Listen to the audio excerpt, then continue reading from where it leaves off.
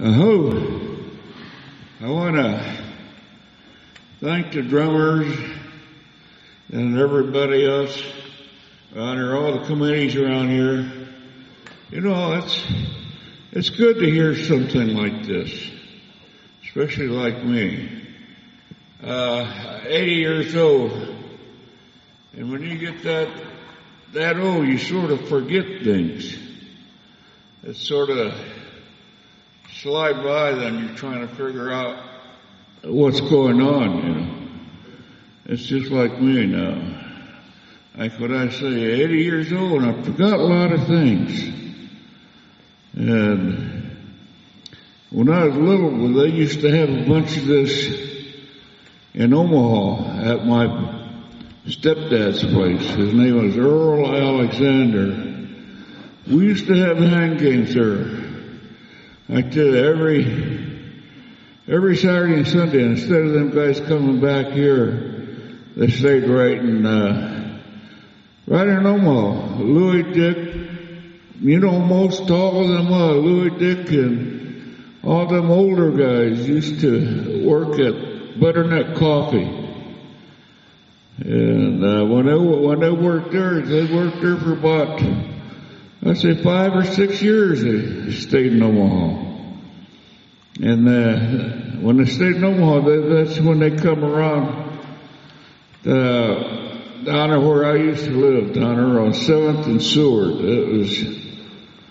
It used to be an old railroad place, railroad tracks and stuff. You know, that's pretty good. They can have all the noise you get that's close to the river. You know, the Indians always did live close to the river. Where there's running water, there always live around there. And that's probably what made my stepdad choose that place. You know, it's good. When you got running water, we had Missouri River running down there. It was just about a couple of blocks away. That river was close. I never used to go fishing or hunting for games. Everything was right there, close to the store, close to downtown. Everywhere we go, it was right there.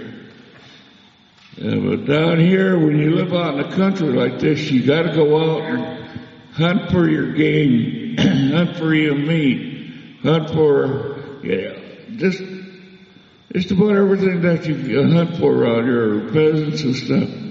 But they use all that stuff. They use all that hide and everything. But when I lived in Omaha, they threw everything away because they had so much stuff around there. They used to have, I used to go pick oranges and apples right off in the train. They had train go by and stuff, and we used to pick them right off in there. And you know, it was good. And we used to have a little farm. We had hogs and stuff, and we used to pick up stuff like that. Bananas, oranges, we had everything. And it was joyful that where I lived at. We had chickens, ducks, geese. But the only bad thing about living on where and having geese like that, them geese will trace you and then bite you like a little puppy, like. But it hurted though, you know. And it was good.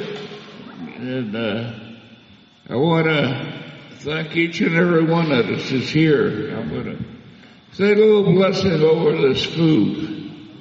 And you know, that's something I never hardly do. Something this is new to me. Is just like what I say, I lived in Omaha and we had all that stuff around there. We had hand games and stuff like that. And you know, I never used to make any blessings or anything. This is the first time. And it's good. It's good that they asked me to do something like this. And it's a good feeling. You know, makes your heart clearer. clear out when you have something like this. And that's wonderful. Because, you know, it's awful hard to get food anymore. Because my wife and I had 13 kids. Out of 13 kids, you know, I had to work hard. I had to give up my drinking and work, feed the kids. Now, that's a good feeling when you have a lot of kids like that. Now, I moved back on a reservation. I only got one child with me, my daughter. She feeds me, keeps me going. That's good. At least I had one of them and keep going. Makes you feel good when you have a lot of kids, but one of them still sticks with you. You know, that's a great thing that we have, but I got a bunch of kids around here. And I have a bunch of kids, they like it around here. I said, I want to move back to Omaha. That's where I'm usually from. I said, I want to move back to Omaha. They said, no, Grandpa. I said, no. They said, we want to stay around here. And I got one that sings all the time. His name's Stormy. You guys probably know him. And he's good. And he's the one that comes around the house, singing around the house. I say, shut up. And, well, you know, he keeps going. He keeps going real good. It's good. You know, and that's a good feeling when you get something like that. And I want to thank each and every one of you for coming around. Because I figured there'd be a lot more people on this, but there isn't. But it's good enough. It's like it's a full house anyway. Because, you know, it's a good feeling when you get this many people. I'm a churchman. I go to PILT meetings.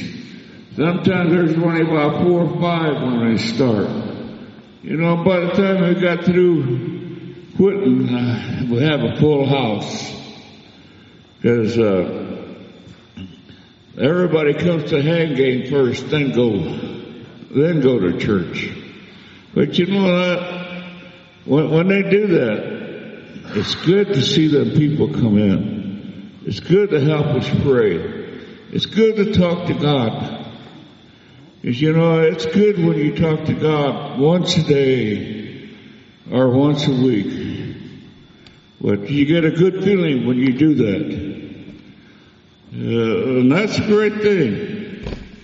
Just like what I say, I ain't got very much to... Yeah.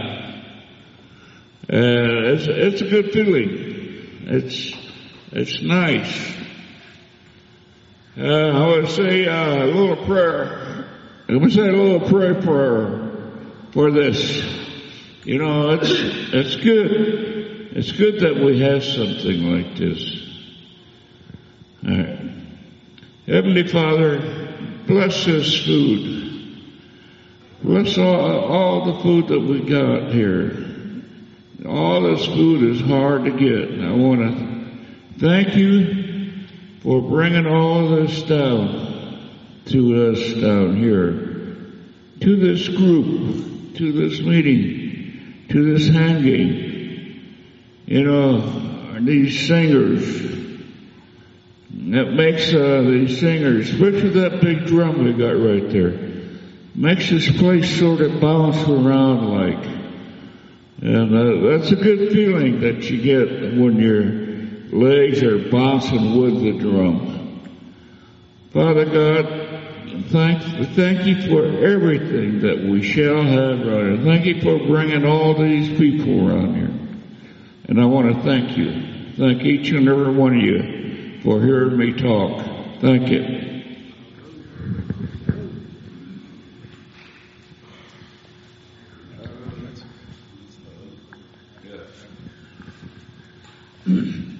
Before we serve, you know, I want to thank everybody, the singers, everyone sitting around the drum now.